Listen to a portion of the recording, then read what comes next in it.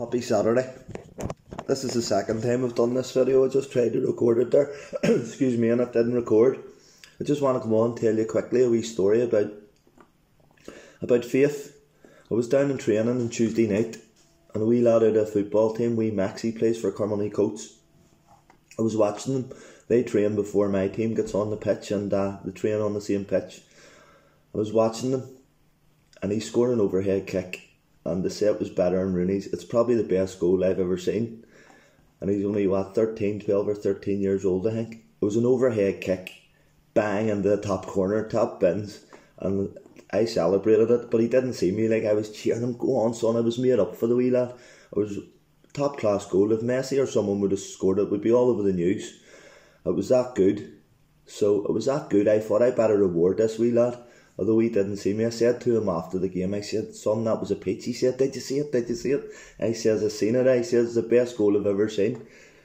So I went into town yesterday and I got him a wee medal, just to reward him, like, for the fantastic goal that he scored. So we're doing a wee talk last night in the youth club. Now in the youth club on the Friday night, we had 22 teenagers in there last night, and it's brilliant, so it is. And we play football, play pool, table tennis, computer. Girls do a bit of dancing, bit of everything. But we get into the wee room for 10 or 15 minutes and we do a talk about Jesus, about Bible, and about faith. And we're going through the book of John at the moment, and we're just talking about all the miracles Jesus done.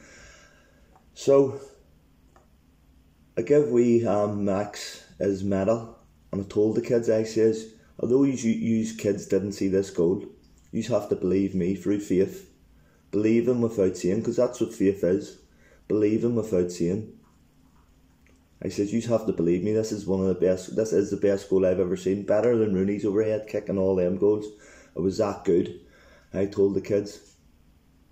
But without being outdone, I rewarded the kids as well, because they come in that wee room and they sit really, really well, most of the time, and they listen. And they listen to the word of God, and we pray for them as well, and we pray over their lives. So I got them all these wee bracelets as well. I can do all things through Christ who gives me strength. Now they were in the kids section in the wee Faith Mission shop, and so I thought they would have fitted. They're a wee bit big for them.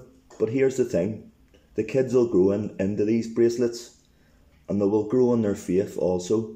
Because that 10 or 15 minutes they're hearing once a week about Jesus will grow them in their faith.